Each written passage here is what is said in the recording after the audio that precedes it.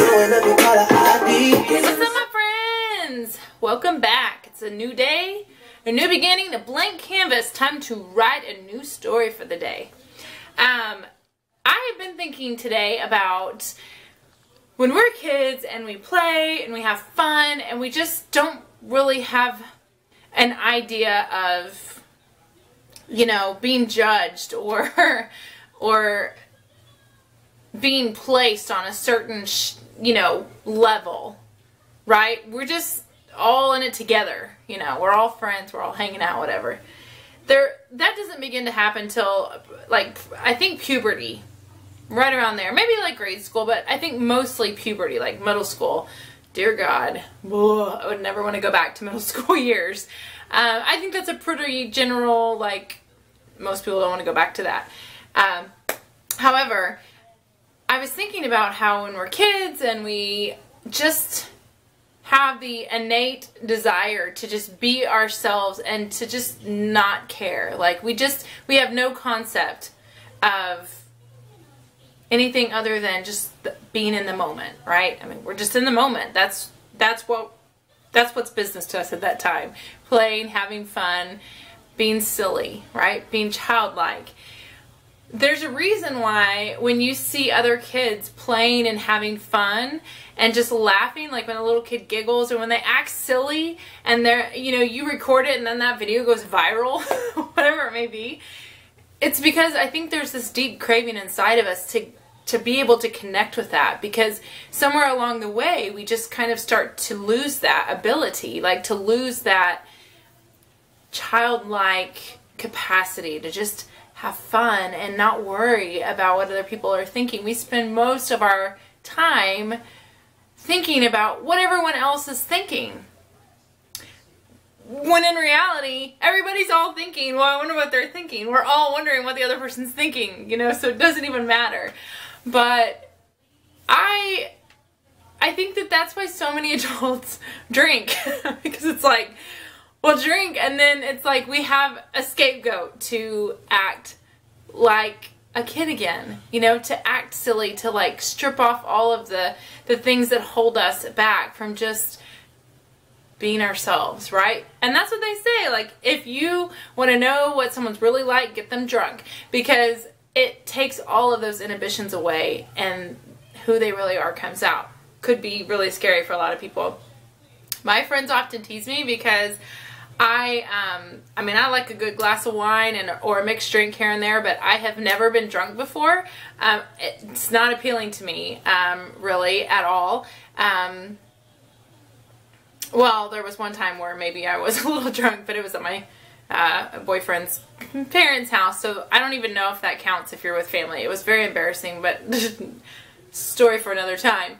However, like, I've always been, it's always been very easy for me to just be silly. I think that it probably gets on a lot of people's nerves, but I have learned to love that about myself. I have learned to appreciate the fact that I'm able to do that, sorry.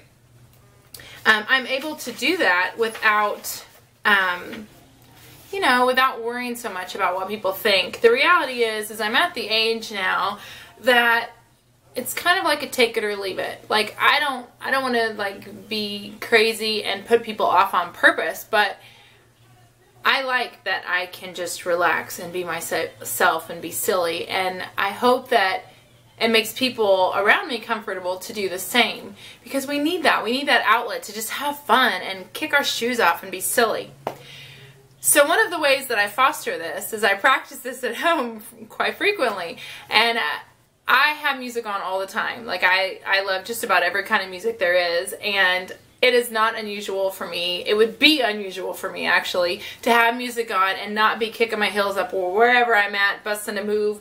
Not saying that they're great, but it doesn't matter. That's not what it's about. It's just about releasing stress and releasing anxiety and worry and concern and just like all the adult things that bog our mind down. For that moment, I'm just having fun, right? Just having fun. Same reason why I like to work out. Because when I work out, I'm, I'm moving around, I'm getting all the endorphins going, I'm releasing stress, I'm challenging myself, which again makes me feel like I'm productive and I'm conquering something, and that's something that I need to feel. It's something that I can control, like I know that if I go work out and if I get my, my butt on the Jacob's ladder, or I do okay, my camera died, so I had to fix that. Anyways, this is part of what I was sharing in my previous video about this is a process. This is a whole body experience, just life, right?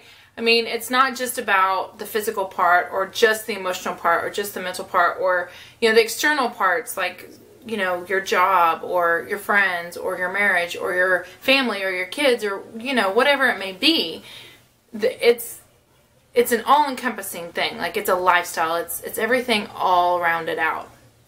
So this is kind of my journey this year, is figuring out the balance, right? I have been reaching into different depths, I will say, trying out different thoughts and theories and ideas that before maybe I wasn't open to, or I wasn't aware of, or whatever it may be. And so this year is kind of like a soul journey for me to try to incorporate more things to replenish my spirit and my soul, and to make me just a more peaceful, like calm person. Like, I'm very fiery and kind of crazy when I need to be, but I also can be impatient and a little high stress, and it's harder for me to like slow down, see the big picture, and just enjoy the moments. And maybe that's something that a lot of people struggle with. I think as adults we have so many things on our plate that it can be difficult to just enjoy the moments and the process. It's a process. Life is a process. We're always processing. So anyway, like I've shared before, I work full-time. I go to school full-time. I have 3 kids. Blah, blah, blah. I have 3 kids. I'm a single mom. And of course I've got this YouTube thing going. I have friends. I have to work out. I have to get groceries. And so there is a lot on my plate. A lot of people can relate with that in one way or another. But yet, we all have the same amount of hours in our day, and we all have to figure out how to handle best what we allow on our plate. So, I have been reading a couple of books. This one is The Soul Searcher's Handbook. It's by Emma Mildon. And this book is, it's amazing. It's amazing. If you have not checked this out or heard of this, go on Amazon right now. Just pause the video, minimize me, go to Amazon and order this book. It was like 15 or 18 bucks, and it has been so good. I'm kind of taking my time going through it so I can really like absorb so much of it. But it's just good because I started this year just wanting to learn how to like love myself more, how to first take care of that. Kind of like when you're in the airplane and the oxygen mask drop, they say, put it on you first so that you can then help the person next to you. We tend to think that that's a very selfish thing. I've been guilty of that. However, if you don't take care of yourself, you don't think you're worth it, why in the world would you expect someone else to think you are? You're going to set the tone for how other people treat you. I mean, ultimately. And so it's important. And the sooner you recognize that, the happier you'll be. You're welcome. One of the things in here is talking about starting the journey. And she says, you can search throughout the entire universe for someone who is more deserving of your love than you are yourself. And that person is not to be found. You yourself, as much as anyone in the entire universe, deserve your love and affection. And Sharon Salzberg, that's her quote. She talks about how people tend to think that there's a beginning, middle, and end to whatever it may be, your spiritual journey, maybe your wellness journey. That's, like a diet. With every diet, there's like a beginning and an end point. You're on a diet, you're off your diet, whatever it may be. That's the problem. Because true spirituality, true nutrition, true wellness, wholeness is a lifestyle. It's a daily thing, right? So first of all, it's a matter of transforming your mind into getting out of that mental block of, you know, I'm on or off or beginning or ending or whatever it may be, like putting a timeline. Just taking those steps every day is what makes the difference. And so anyways, this is a great journey, this is a great book. She talks about all different kinds of soul work, different kinds of ideas that are out there, from yoga to mantras to meditation to crystal therapy, crystal healing therapy to, you know, acupuncture, chiropractic care. I mean, she covers a lot of stuff on here. She uses a woo-woo scale, depending on how, you know, alternative this method may be. It's very, very good. The other book that I'm reading is called Adventures for Your Soul. This is by Shannon Kaiser. This is also a phenomenal book. I've just started getting into this one. I can't get too sidetracked from my other one. I'm trying to focus on one at a time.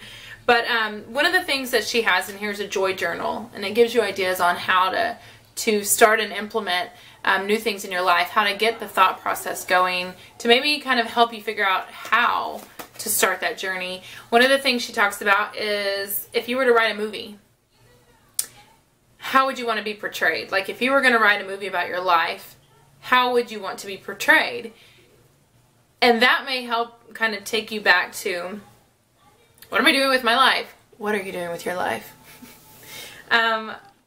I know there are definitely parts of my story that I would rather just like, oh, maybe we don't need to put that in the movie. I don't think we need to do that. But, you know, this is a good part. This is my blockbuster hit point, right? Like this is when the rubber meets the road, this is where you get the Grammy, right? Because this is where I'm awake.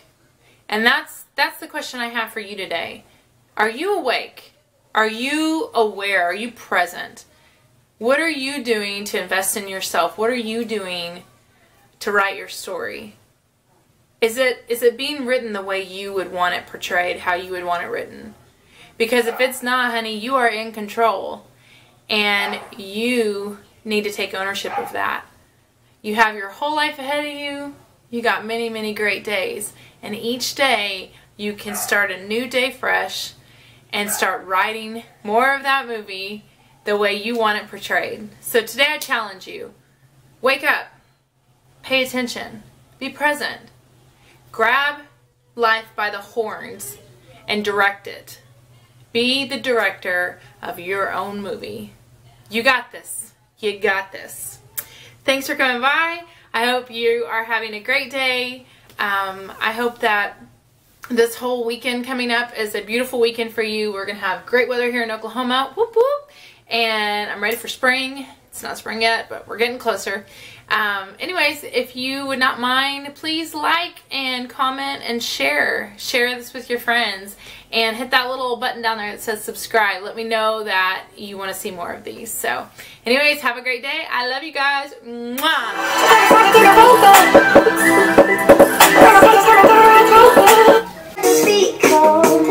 We just getting started, don't you tiptoe. Waste time with a masterpiece, waste time with a masterpiece. You should be rolling me, you should be rolling me. You're a real life fantasy, you're a real life fantasy. But you're moving so carefully, let's start living dangerously.